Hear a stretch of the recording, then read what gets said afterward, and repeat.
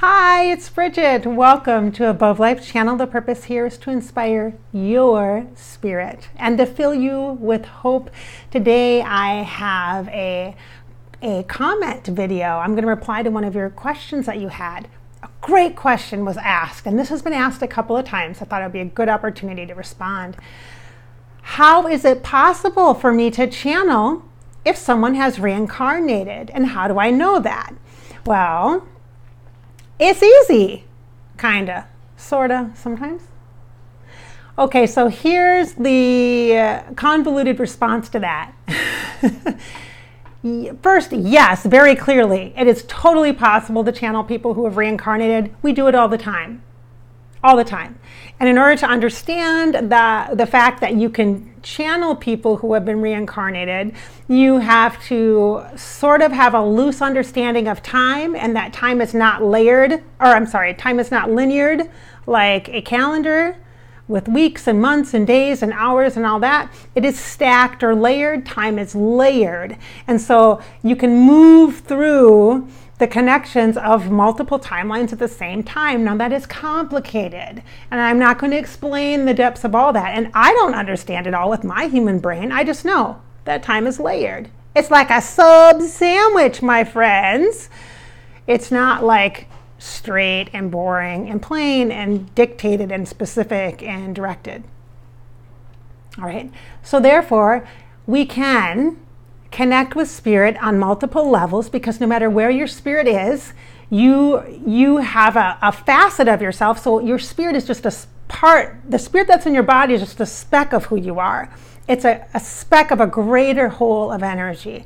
And that speck, that beautiful sequence, sparkly energy inside of you, that's your little tea light, that's your spirit. And it's so powerful and so bright and so vibrant. But that is part of a bigger whole. And so your spirit, your energy of your spirit, is not just in one place. It's like the sunshine. The best way to describe this, as it has been described to me through my healing team and my higher self understanding, is that it's like we're rays of the sun, right? It's hard to look to the sun and see one source when there's multiple colors and multiple energies and multiple rays, right? And just because you don't see the sun, it's behind the clouds, doesn't mean it's not there. The same with your spirit. So the energy of you, you're omnipresent as a spirit. So that speck of you is connected to other specks.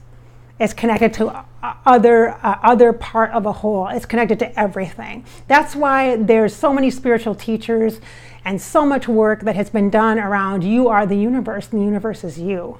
Like I am that I am. We are all one. That's what that means. So it is totally possible, not a problem, to channel people, to connect with people who've been reincarnated. It's not a problem. But I, as a medium, like from a practical standpoint, from a strategic, technical standpoint, trying to connect with someone who's been reincarnated, if they're a famous person, they have this big spiritual energy. It's easy to find their ray of light. It's easy to find them and to connect with them. And for them to show up or blow up the energy aura of, make it bigger so I can connect with that persona, that essence of that lifetime that they've lived. Easy to connect with that, real easy. But every once in a while, if someone's in the process of like reincarnating, I don't know if other psychics do this too, but I can kind of tell, or I can be like, gosh, it's really hard to hear you, or it sounds like they're going through a tunnel on a phone. I can't quite hear every single word you're saying. I can only hear every word. So it kind of is like that, where I'm like, wow, wait a minute, I'm trying to connect with their energy or find their signal.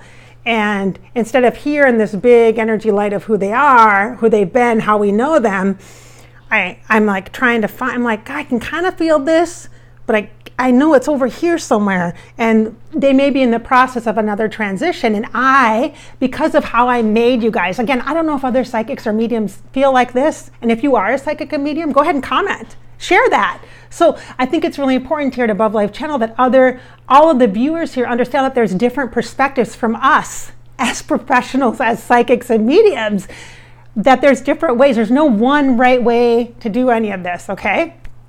And so I feel like for me, part of my role is transitions, is helping people transform their lives and understanding what their gifts are, what their purpose is in life, what they're passionate about, and help move them through resistance that they might be having or a difficult circumstance that they're having in life. It could be a divorce, it could be something great like they're starting a business, or that at a point in their life where they're just wanting something more. I work in transitions. My name is Bridget. That's my birth name. That's for a reason. So I knew I would never forget that that's my job, to bridge it.